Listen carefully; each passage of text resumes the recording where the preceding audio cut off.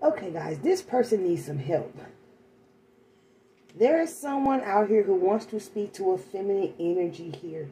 They see this feminine energy as someone who they have to come to with some honesty, some truth, some clarity. If they don't, this Queen of Swords energy here will cut them off. This could be a man or a woman, but there's somebody in their feminine energy here.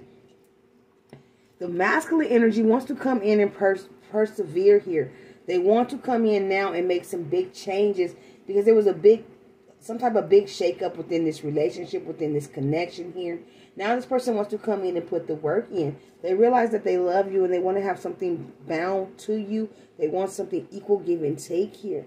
This person is getting up their nerves to come towards you to speak to you. And they're going to come in quickly with this conversation. But this person has been fighting themselves, going back and forth, because this person has been all in their head about the way they treated you.